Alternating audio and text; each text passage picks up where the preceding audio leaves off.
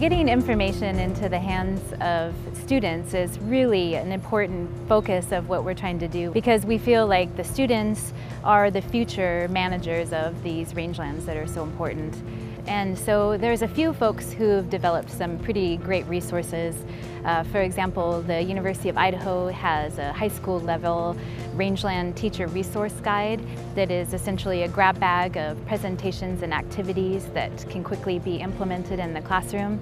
Also, the Welder Wildlife Foundation out of Texas has a really great elementary level education program that has been taught to many teachers.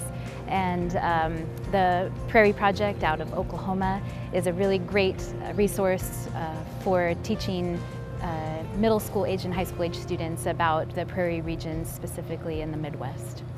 In addition to some of the curriculum resources, we're also promoting some of our education efforts to inspire students into going into a career in rangelands, which is very diverse. So we have a few career development events offered through FFA, 4-H, and a few other very well established agricultural education arenas.